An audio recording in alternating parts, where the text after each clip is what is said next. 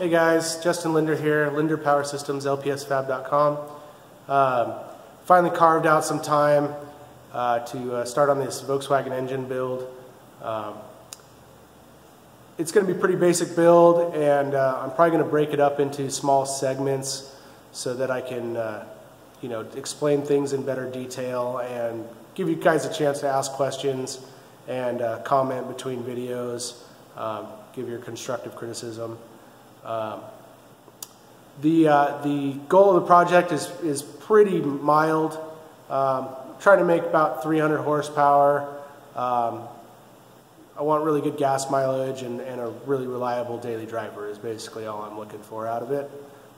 Something fun to drive, not too slow, but not to the point where it's trying to tear itself apart. And not to the point where I need to run any kind of fancy race gas or ethanol or anything like that. I might run water injection, has yet to be decided. Anyway, on the table behind me I've collected a whole bunch of parts. I've got pistons, rods, crank, block, cylinder head, a couple of turbos, wastegates, things to choose from, larger throttle body. I am planning on building quite a few things for the car, just to keep the cost down, but make it, trick in the long run.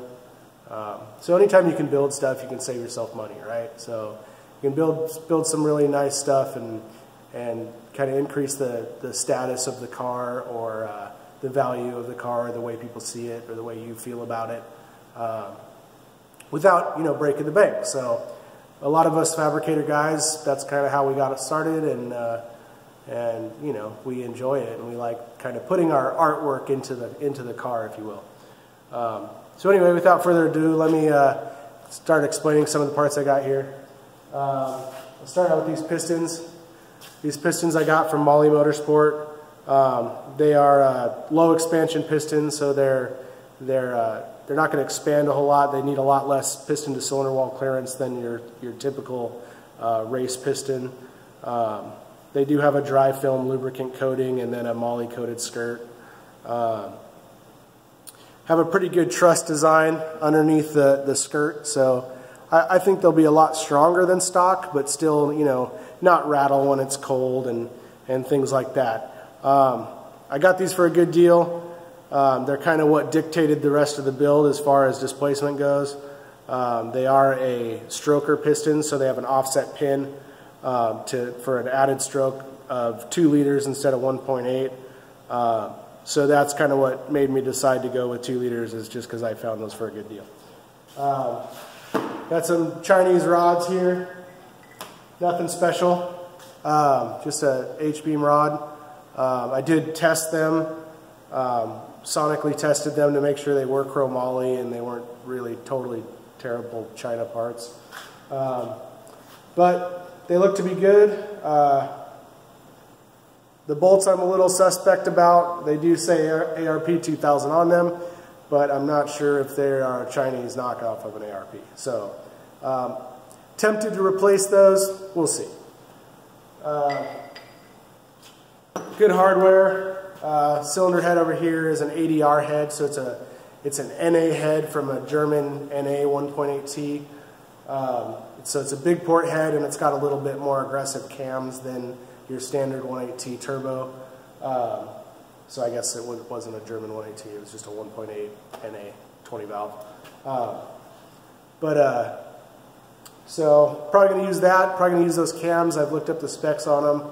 As compared to stock, and they're actually pretty close to most companies' performance cam. So I might need to index them a little bit. I am going to put the VVT system on this head, so I will have cam adjustment via ECU, and then for the intake cam I could just get an adjustable cam gear if I so desire. So anybody with more experience on a setup like that, comment below. Let me know your thoughts. I can go over the cam specs if you guys want. Cat Cams has all the specs on the OEM cams, so it's pretty handy. Besides that, standard 2-liter crank from an 8-valve engine.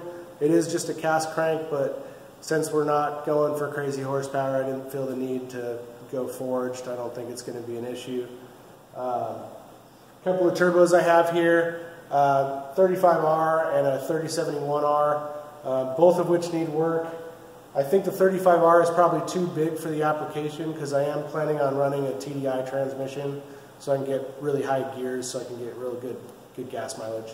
I've had a TDI tranny in one of my Volkswagens before, and I absolutely loved it. It was a highway monster, you know, like 2,800 RPMs at 90 miles an hour. Like, it just purrs down the highway like nothing. So the other one is a 3071, but the exhaust housing has all these broken off bolts in it. So, and it's a pretty small housing. It's a 0.63, and I don't like small housings. I like to get rid of as much back pressure as possible. So what I've got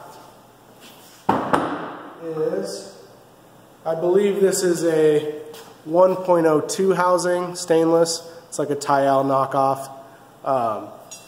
And it does fit the wheel, but the problem is this bore isn't quite right. So it doesn't sit all the way down onto the center housing. So I'll have to probably do some machining there if I want to make that work. Let's see. So standard Tile 44 millimeter wastegate. I'm probably going to run that. It's in pretty good shape. It is used, but got to buy some new clamps for it and probably some flanges and things. But usable. Not a big deal. Reliable. Walbro 450 fuel pump I had laying around.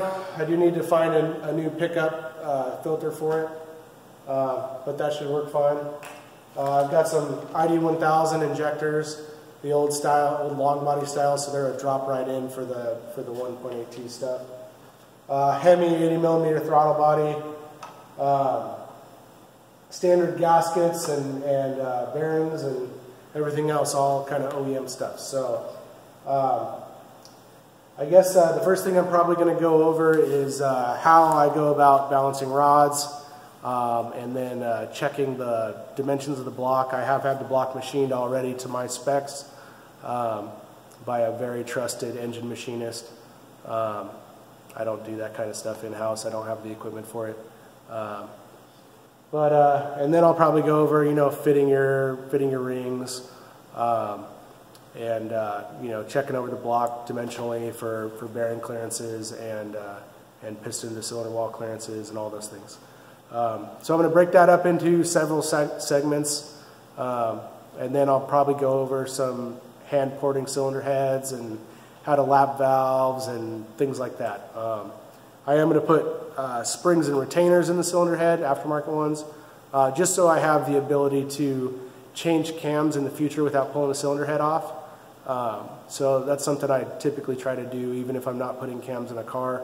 I usually try to put at least springs and retainers in there so that you don't have to physically take the cylinder head off again if you want to swap cams. So I guess that's about it for now. The next little segment I'm probably going to go into, like I said, balancing some rods. So I'll show you how I do that.